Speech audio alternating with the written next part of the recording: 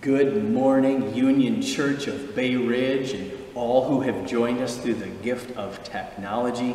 It is so good to be here with you once again in the house of praise and worship, together, though we may be apart, on this 30th Sunday of Ordinary Time. It's also Reformation Sunday, which the worldwide community of Protestant churches mark every year, the final Sunday of October, because of its proximity to October 31st, a very famous date in church history, particularly for Protestant believers, because that is the date upon which German reformer Martin Luther posted his 95 Theses on the Castle Church in Wittenberg, Germany, in protest of the church's corruption and the need for reformation, which of course became a much bigger movement and swept the world at that time and involved many, many more important players than Martin Luther. But October 31st has that importance in our history, and so happy Reformation Sunday to you as we mark that. And now, let us continue to trust in the bedrock assurances of Scripture, just as Martin Luther, who knew that God was a mighty fortress. God is our refuge and strength, a very present help in trouble. Therefore we will not fear, though the earth should change. And now let us focus hearts and minds on the worship of our God this day, and hear the call to worship today from Psalm 90. Lord, you have been our dwelling place in all generations. Before you formed creation, from everlasting to everlasting, you are God. You turn us back to dust. 1,000 years in your sight are like yesterday when it is past. You sweep them away. They are like a dream, like grass that is renewed in the morning, but in the evening fades and withers. For all our years come to an end like a sigh. They are soon gone and we fly away. So teach us to count our days that we may gain a wise heart. Turn, O Lord, have compassion on your servants. Satisfy us in the morning with your steadfast love, so that we may rejoice and be glad in all our days.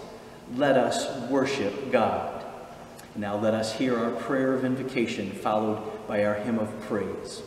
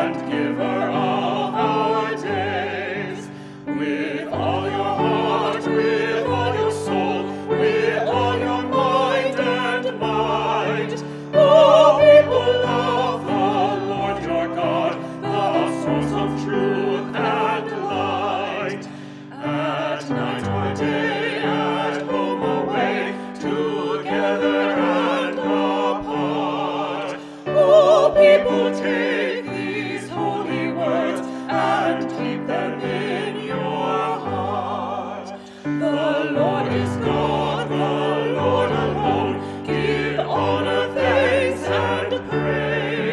to God the Maker of all things and Giver of our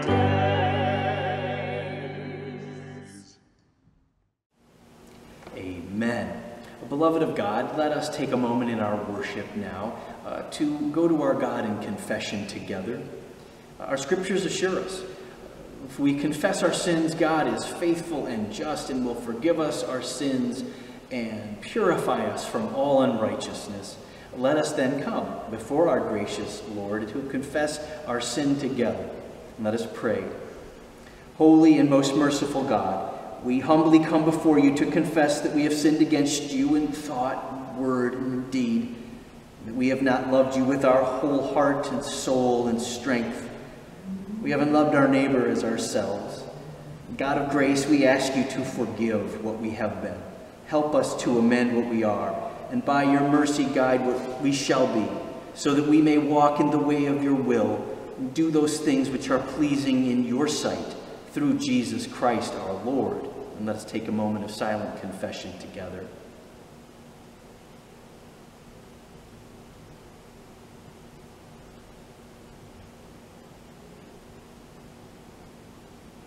And all God's people said together, Amen. Friends, the steadfast love of the Lord never ceases. God's mercies never come to an end. They are new every morning. Let us then proclaim together the good news of the gospel. I hope you'll say it right where you are. In Jesus Christ we are forgiven. Amen. Glory be to the Father, and to the Son, and to the Holy Spirit. Amen. Having received such great peace from our God, it is right for us to pass that peace to one another. And so I say to you, the peace of our Lord Jesus Christ be with you all. And I hope that you'll share that peace with anyone worshiping with you right now. It's announcement time in our worship, and I have just a few today. I want to give one last reminder that we continue to receive the Presbyterian Church USA's Peace and Global Witness offering, which supports hands-on mission projects, educational programs, and organizations promoting peacemaking and reconciliation locally and throughout our denomination. And we hope that you'll prayerfully consider how you might give over and above your regular offerings to this special offering, the Peace and Global Witness offering, in the next few weeks as we wrap up our collection of that offering. Sunday, November 29th. That is our new target date to return to in-person worship at Union Church. We know that there were some disappointed folks who had hoped it was going to be today. Originally, we had planned that, but Session felt that it was right to wait. And I continue to believe that was the right decision. We want to get through these next few weeks monitoring the resurgences in infection that we have seen around Brooklyn and New York City. It's happening in other parts of the country as well. And we want to make sure as we can, that it doesn't get worse and that it stays stable. So let's mark our calendars. November 29th, it's the first Sunday of Advent, the beginning of the Christian year, and the Session felt that would be a good milestone for our return. And we'll continue to monitor COVID-19 here in New York City, and we'll keep you posted. On that note, keep an eye out for a congregational survey that we'll be sending out to gauge how you all are feeling about returning to worship and to get your feedback on the health precautions and protocols for being in our space together that we'll be expecting everyone to observe. Survey should be coming in the mail this coming week by snail mail with a return envelope in it to the church, so that you can just put the completed survey back in that envelope, pop it in the mail. And we hope everyone will take just a moment of your time. It should only take a few moments to complete. Complete it and mail it back to us. As always, remember, I'm your pastor. I'm here for you. I'm glad to meet you here. We can do it with masks and socially distancing. If you want to just pray or talk in person. Or you can call me. You can do it by phone. Just know I'm available to you, brothers and sisters. Now let's continue in our worship together and turn to the proclamation of God's holy word. Hear now our prayer of illumination.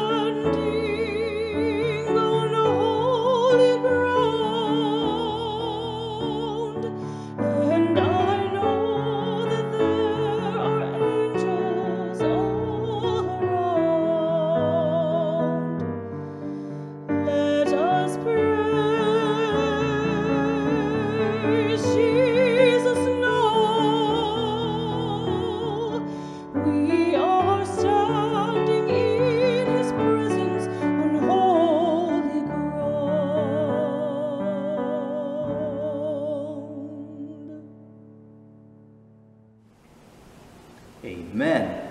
Our Old Testament lesson comes today in two parts. The first is from Leviticus 19, verses 15 to 18, and then I'll move us to Deuteronomy 6, verses 4 through 6. Listen for the word of God.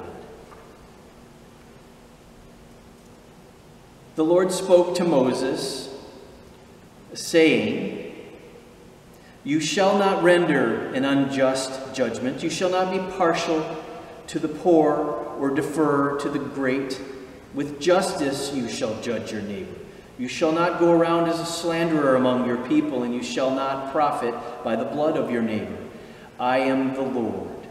You shall not hate in your heart any one of your kin. You shall reprove your neighbor, or you will incur guilt yourself. You shall not take vengeance or bear a grudge against any of your people, but you shall love your neighbor as yourself. I am the Lord." And Deuteronomy chapter 6. "Hear, O Israel, the Lord is our God, the Lord alone. And you shall love the Lord your God with all your heart and with all your soul and with all your might. Keep these words that I am commanding you today in your heart." This is the word of the Lord. Thanks be to God.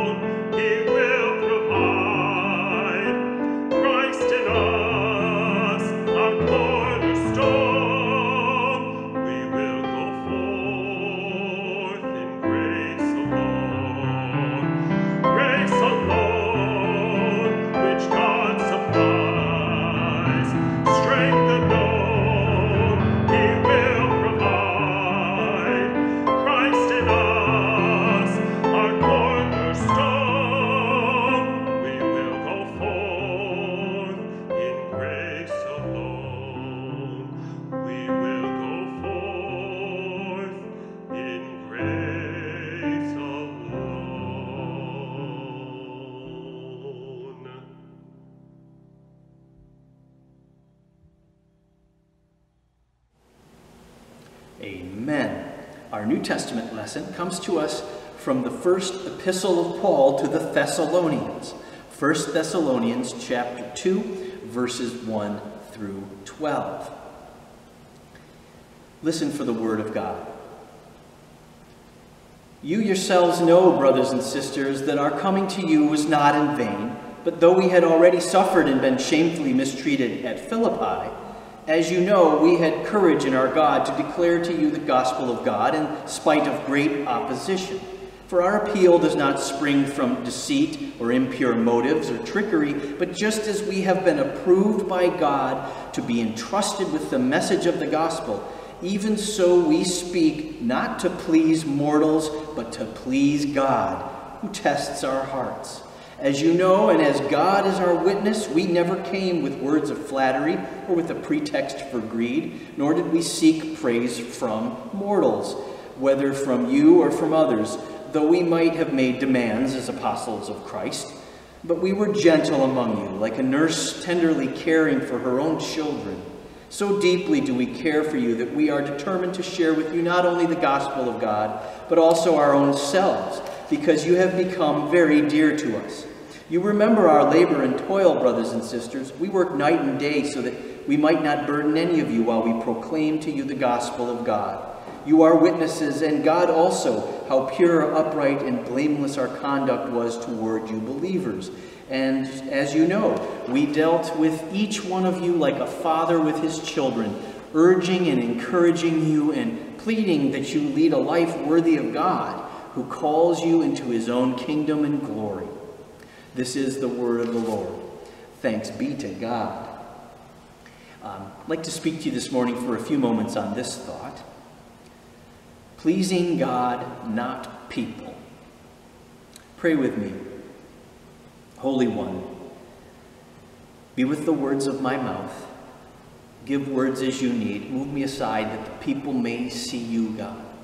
Be with the meditation of all of our hearts this day, that you may receive honor and glory, and we receive blessing through the proclamation of your word. In Christ's name we pray. Amen. Amen. Pleasing God, not people. There's a church study I came across a few years back. For the life of me, I haven't been able to find it since. I wish I'd taken better notes, but it stuck with me.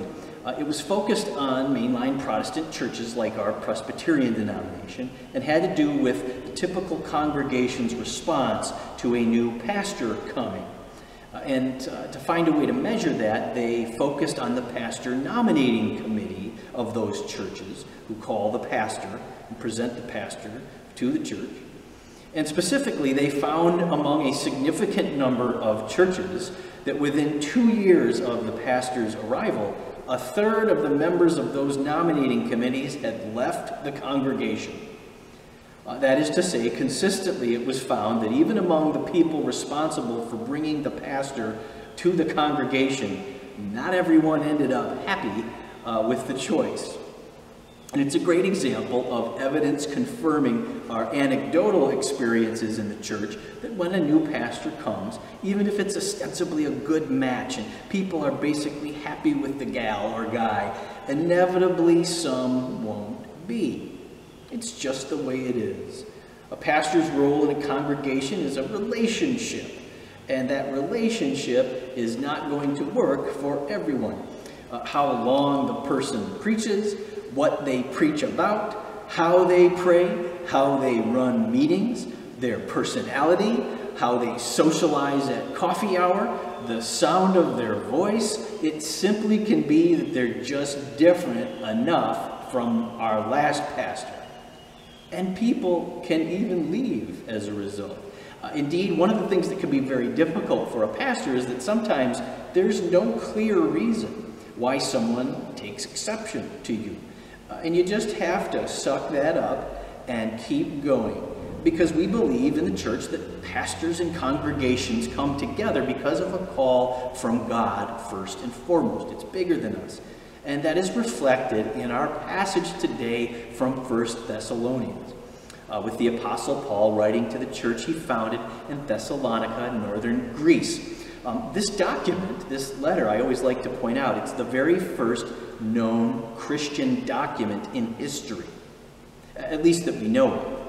And we think it was written around 51 AD In Thessalonica, in Paul's day, was a large and important city, a port city, a diverse place culturally and religiously, and we think the church reflected that diversity. And it seems that the believers in Thessalonica were anxious and uncertain over a number of things, including disagreements over what they were supposed to believe about when Jesus was coming back and what was going to happen to them in the afterlife.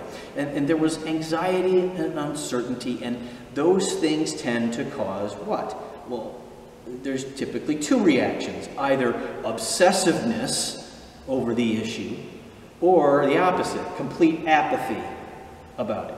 And word had come back to Paul that some of the church members were consumed with worry about their lives and these theological questions, and still others had just checked out, so to speak, stopped working and contributing to the community, maybe believing Jesus was about to come back, right? They were all, though, it seems, feeling pretty frazzled and worn out. And we're looking for some leadership from Paul, but he couldn't be there because of his other responsibilities. So Paul is trying to address these matters in our letter. And of course, to do that, to be pastoral to them, he needs to reassert his authority with them as their pastor, right? And he takes a moment in our passage today to remind them of how their relationship started when he and his co-workers first came and started preaching and teaching and establishing the church. Specifically, what was compelling to me as I prepared this week was verse 4. Paul says, "Just as we have been approved by God to be entrusted with the message of the gospel, even so we speak not to please human beings, but to please God, who tests our heart. As God is our witness," he continues, "we never sought praise from mortals," is what it says in the text, if you remember, but I'm going to use human beings, right? We never sought praise from human beings. Church leadership cannot be about just the matter of seeking the people's approval. It cannot be just about popularity with the people you serve. And this gets tricky because the fact that some people inevitably leave when a new pastor comes, that's true in 1,000-member churches, and it's just as true in 40-member churches. So it's not that big a deal if 10 families leave in a 1,000-member church, whereas in a 40-member church, if just a couple, one or two or three leave, it's noticeable. So it's crucial that everyone understand what Paul's driving at here. A pastor serves a given congregation. Your pastor serves you, inevitably for no other reason, in the end, than to please God, first and foremost. Not to please human beings, people. And that means not to please you. Inevitably, what a pastor is supposed to be doing is seeking God's approval, not yours. And I want to push this a little farther and assert this is not just true about pastors. It should be true for any disciple of Jesus Christ, that we should be putting God first, trying to please God first. So our scripture is a great remedial lesson for us 2,000 years on in the church of how we ought to think about our relationships in church, even now. Our relationships pastor to congregation, or the congregation with one another. And I love how Paul talks here about sharing his own self with the Thessalonians. I think that's a good place to start. In my view, when Paul says he shared his own self, that's Paul's first century version of our modern saying, "I kept it real with you all." Right? He shared his real self. And friends, I think that's so important for all of us, especially pastors, to do with one another. I've got colleagues whom I respect and admire, but whom I like to call used car salesman pastors.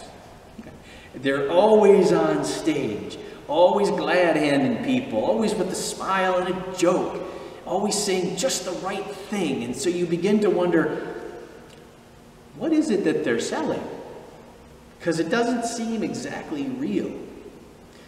And then there are the stained glass pastors, super polished, right? Always calm and measured, with that formal lilting voice of a Robert Schuller type, right? Or your local funeral home director. Not that there's anything wrong with this. I respect these colleagues again, but I ask, is that what you're really like? And that ain't me. I probably don't have to tell you that, right? I believe it's best just to be real. With all of my high energy, temperamental, unpolished humanness. Because that's where people connect on our humanness, right? And my deep concern for honesty and transparency, clear communication, right? I wouldn't do it any other way, because we speak, we act not to please human beings, but to please God. And this is relevant for us because, and I think most people know this at this point, but it needs to be said because it's so relevant to the scripture before us today. But there are, by my reckoning, about 3 people who have decided no longer to attend Union Church. In their own words, specifically because of me. That's just the reality of things. And I can just hear some of my pastor colleagues, Anderly, what are you doing? Why would you bring that up in a sermon of all places? It could reflect negatively on you, or you could even offend somebody. But friends, that's just the problem, right? Those are the used car salesmen. I don't have anything to sell you. I just care about pleasing God so that we all can glorify God together. And in part, that means telling the truth with one another. And it means respecting you, whom God loves, enough to tell you the truth, right? I assume you're spiritually mature and you can deal with the truth. And the truth is, in one of those situations, the member, I think, already had a conflicted relationship here or there, and there may have been other factors, but what was said to me out loud was that offense had been taken at my preachings on Donald Trump, which, of course, I continue to believe is simply truth-telling of the gospel, and my not being afraid as a preacher to call out his wretched idolatries and wrongdoing. But you have to take people where they are and love them. So you accept that someone can't hear what you're preaching. As I always say to the church, you have to go where you're fed. I pray in my church that that's here, right? But I may not be able to feed everybody in the way they need, right? In another case of someone leaving, it wasn't ever really clear to me what I had done to generate the level of discomfort and even anger that I was experiencing, and that led to that departure from our church. There was a laundry list of objections shared with me, but as I pondered that list, and I did prayerfully ponder it and brought in others, leaders in the church, to help me, it was never clear to me what I could have done differently, because it was about who I was. Others who witnessed some of the conflict themselves, other leaders, said to me, I don't understand what happened there, Pastor. Right? And in the end, I was pretty sure there was other stuff going on than just me, that they might not even have understood themselves, right? And just like you, friends, I can't not be who I am. I have to be who God calls me to be, as do you. So this stuff is complicated, right? And while no one deserves mistreatment or even abuse, and you do have to stand up against that, still you have to take people where they are and love them. Right? It's how churches stay together. It's how people stay together in churches. And this balance in how we are with each other is in fact exactly what Paul's talking about in our scripture passage. He tells the Thessalonians, on one hand, we were gentle among you, like a mother caring for her little children. We loved you so much, you became so dear to us. It's almost disarming to hear Paul speaking with such sensitivity and gentleness, right? And again, this isn't just about pastors. All Christian brothers and sisters should learn and nurture and practice this loving attitude toward one another. This is what Christian love looks like. At the same time, Paul reminds the Thessalonians that he was also like a father dealing with his own children, urging them to live lives worthy of God, which is another way of saying exhorting or correcting people to live right, to deal with morality, Christian morality and ethical Christian living, to confront behavior and attitudes that aren't Christ-like, or even correct them when necessary, which can result in stepping on toes and offending people's sensibilities or sensitivities. But what is it about, folks, in the end? Once again, it's about pleasing God, not people. And while this responsibility falls on all of us, brothers and sisters in Christ, with one another, it's unavoidable for pastors, to be a spiritual guide is part of the job. And just as I have a responsibility to assure you of God's amazing love and grace for you, I have to call out human idolatries and help us all be honest about the human propensity to sin as well. That's part of the job too. And preaching is a major part of that. And I have to tell you, through the years, it's always been encouraging and a relief, really, to hear when brothers and sisters tell me what they expect from their pastor as a preacher is to be challenged every week in some way by the sermon.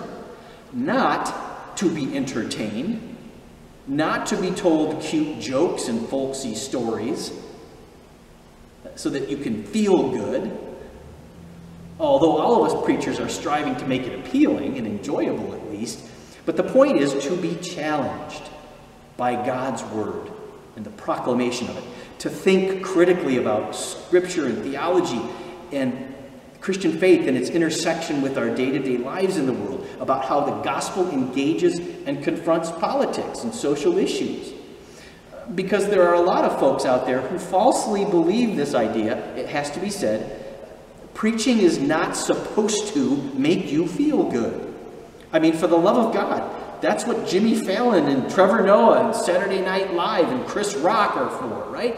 Preachers who approach their sermon writing with the intention to make their hearers feel good are bailing on and avoiding the underlying point of preaching, to proclaim the whole Word of God, and specifically the gospel of Jesus Christ, against human idolatry, which means we have to challenge and exhort.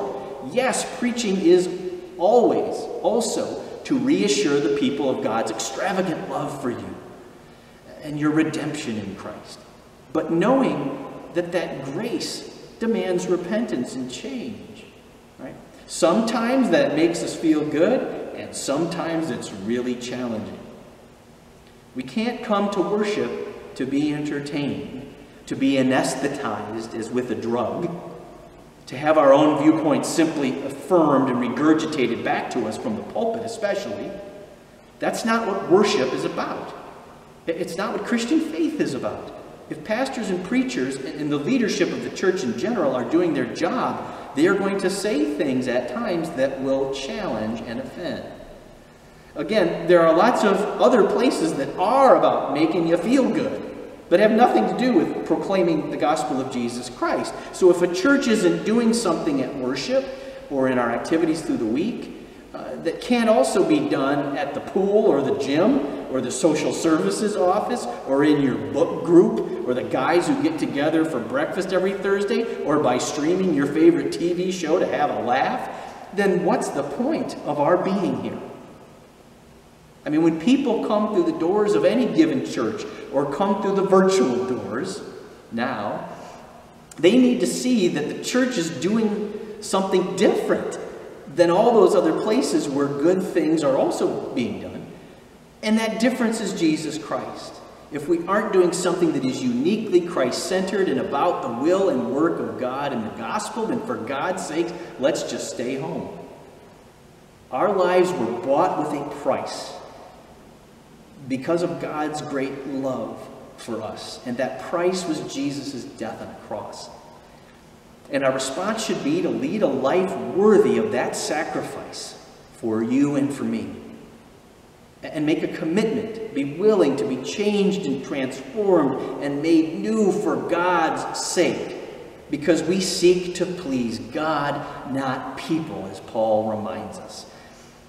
And yet, in the end, in seeking to please God, who so deeply loves all of her children and became one of us in Jesus Christ to teach us to love each other as we love ourselves, does it not follow then that pleasing God inevitably means seeking to please one another as well, whom God loves so much?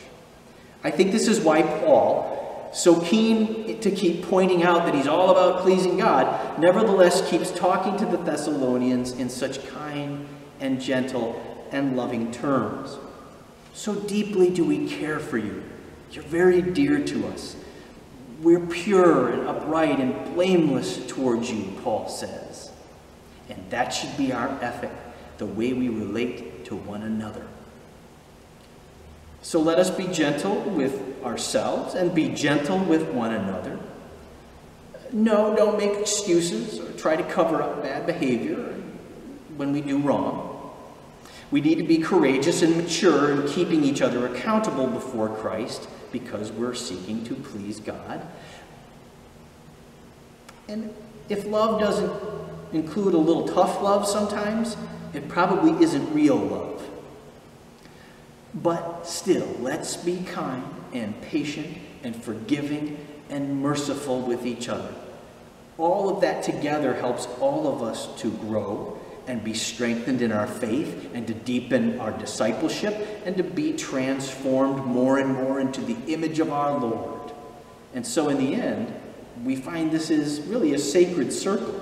Seeking to please God, not people, moves us to extravagant love for other people and to please one another, which in turn pleases God. In the end, pleasing God first leads us to blessing for everyone. Amen. Won't you pray with me, please? Our gracious, loving, redeeming Creator, our mighty God, our Mother, Father, Son, and Holy Spirit, we praise and thank you for that love. And we commit ourselves anew, each of us, to our faith in you, to our commitment to you, to strive to please you, God, first, knowing that all else will follow. Help us to commit our way to that, of your way. In Christ's name we pray. Amen. And now let us hear our hymn of response. Amen.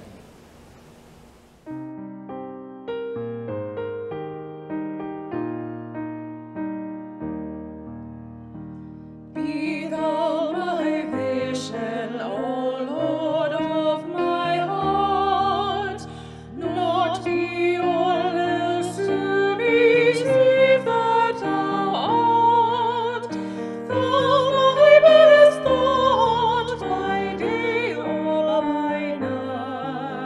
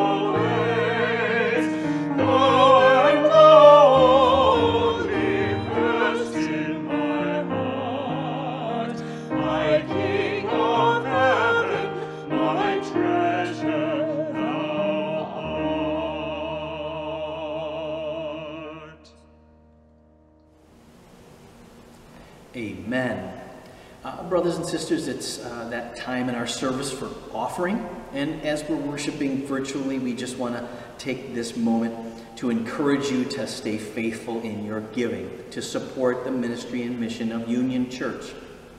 We want to thank all those who've continued to mail those in or bring them in. Feel free to do so. Continue mailing them or contact us, Nishani in the office, or call me directly and make sure someone's here. So if you'd like to bring it in person, we can be here to meet you. We're glad to do that. Let's take a few breaths and invite the Spirit in as we go to our awesome God in prayer. And let me just lift up one prayer concern that our church administrator and the director of the playgroup, Nishani Pierre-Lewis, lost her uncle Peter Johnson unexpectedly back on October 7th. He was just 59 years old, and it's rough for the whole family, particularly his mom, Barbara Johnson, and his sister Tia Johnson, who is Nishani's mom, and the entire family. And so we lift them up especially in prayer today as we go to our God together. Let us pray. Almighty and everlasting Creator God, Mother, Father, Son, and Holy Spirit, we lift our praise to you this day and give you thanks. Alleluia, God, we pray. For the gift of life, we praise you. For breath in our lungs, we praise you. And another day to live in your grace, we praise and thank you, Lord. In 9 days, God, our nation will mark the completion of our presidential election cycle, and we pray for our nation.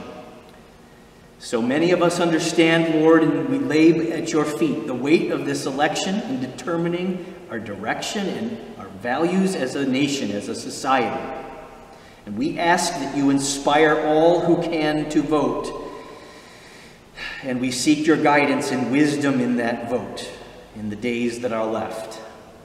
And we ask you to cast down the corrupt and the selfish and the greedy and the vile and the violent. Deliver us from them, Lord, and instill in human hearts across our nation the will and desire to stand for what is right and just and moral, to reach across the divisions and decide our leadership based not on selfish or fearful notions of self-interest and tribalism, but on the yearning for the greatest opportunity and the pursuit of the greatest justice and the practice of the most earnest goodwill for the most possible, we pray. Oh God, our divine physician, we continue our prayers that you reach into this world with your almighty power and help us to contain the COVID-19 virus. Lord, we pray for your healing for those who are sick. Lord, especially for Native American, Black, and Latino communities disproportionately affected by this virus. Lord, be with those who have lost, in some cases, many members of their family. Lord, comfort. And we pray you extend your healing power to the Midwest and other places here, even in New York, where the virus has seen resurgence. Guide our health and governing authorities to work through the gifts of science and technology to allow us to bring this virus under control and to find a vaccine, that we may return more and more to some kind of normality. Lord, and watch over and protect and guard the health of those who are first-line responders and their families, including those in our own congregation.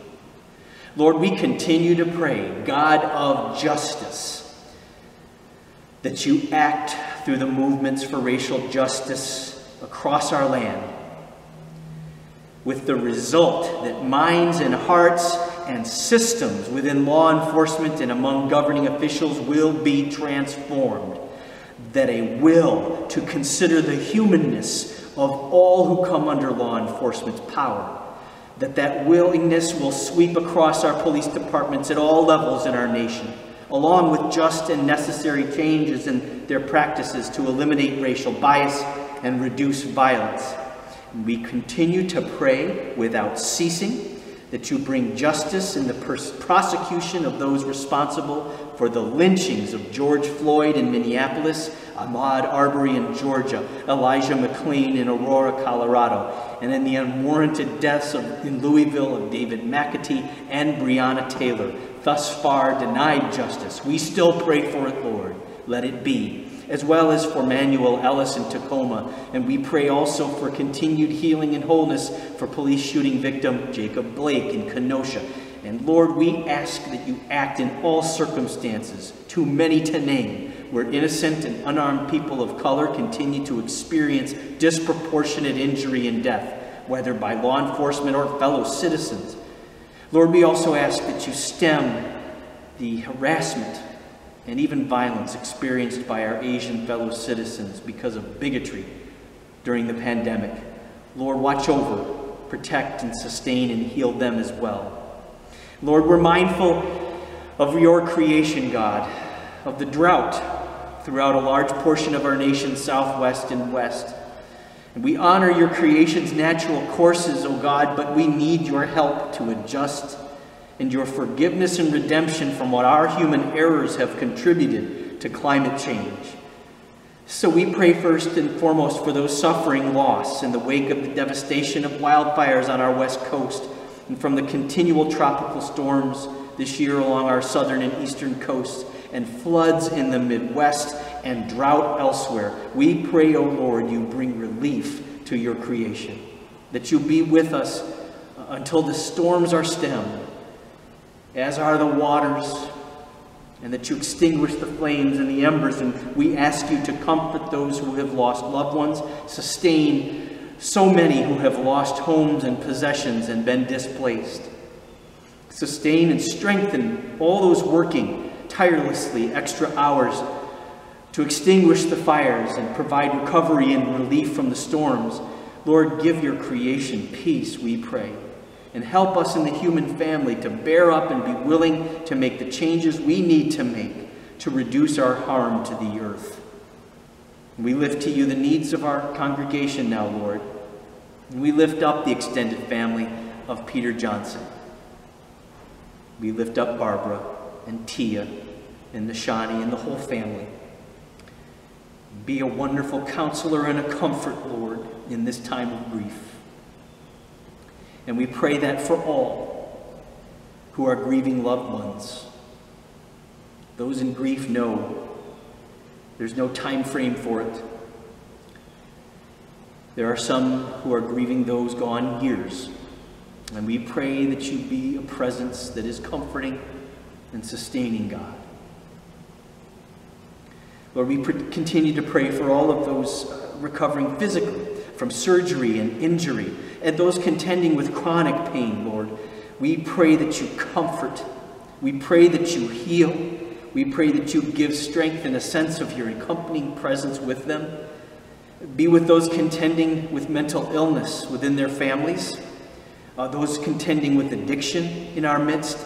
And we ask that you place the right people and programs amongst them to bring stability. Lord, we pray that you be with all of those who are hurting and broken in relationships.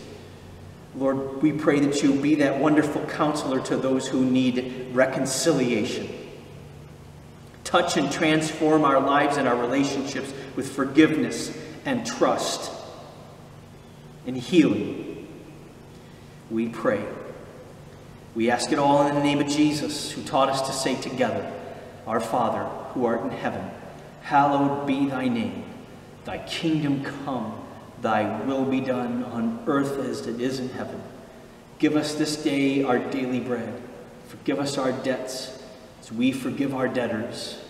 Lead us not into temptation, but deliver us from evil. For thine is the kingdom, the power, and the glory forever. Amen. Amen, brothers and sisters.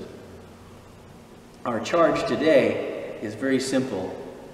Go from where you are worshiping with the intention to please God and not people. To please God first and foremost. And I believe we all will find that if we put God's pleasure and God's will, God's desire for our good first, we will find a sacred circle that leads us to other people in love for God loves us all and wants what is good for us. May the grace of our Lord Jesus Christ, the love of God our Creator, and the fellowship of the Holy Spirit be with you now and always. Amen.